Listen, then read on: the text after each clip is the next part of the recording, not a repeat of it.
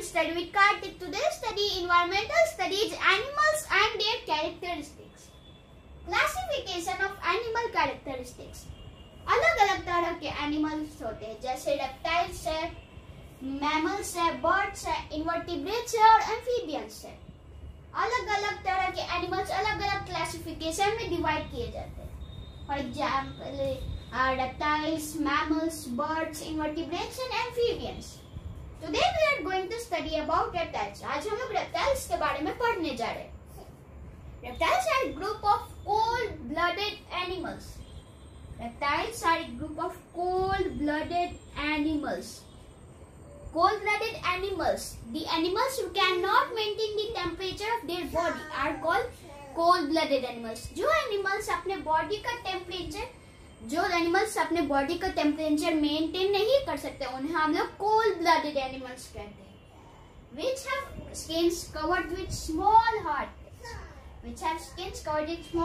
plates and lay eggs. For example, crocodile, lizard, there etc. There are many examples.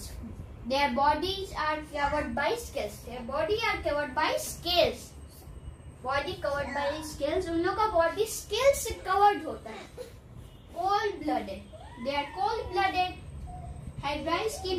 Reptiles का dry skin होता है। Have a backbone, they have a backbone. Most of them lay eggs,